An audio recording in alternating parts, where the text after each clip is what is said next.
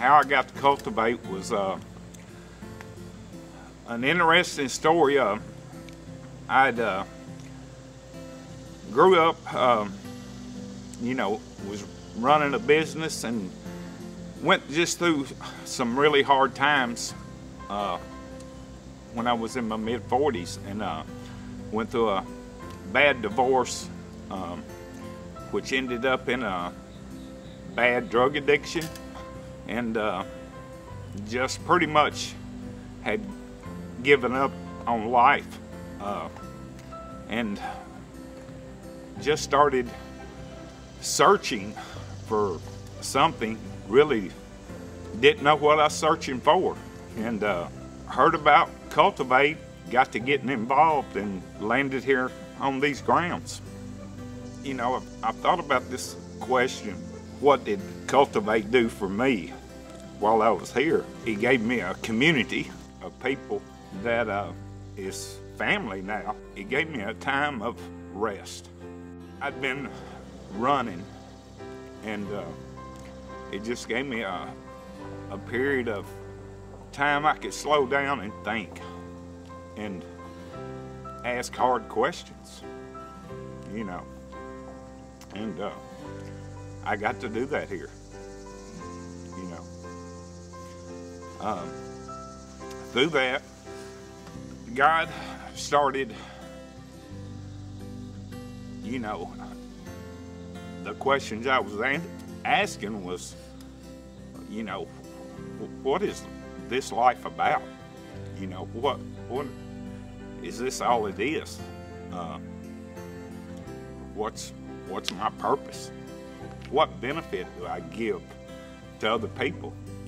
And I seen that here, and seen it play out, and God just sort of restored that and started preparing me for that.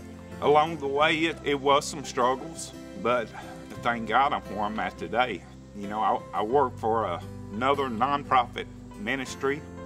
I've been there about 5 years. I get to pour into young men's lives, just like y'all did me. I met Edie, as a matter of fact, a year ago this week.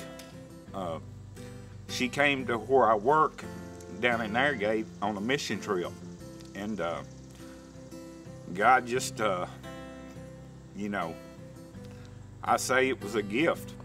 He just brought her to me, you know, and it just, I knew pretty quick that it wasn't me or her, it was God.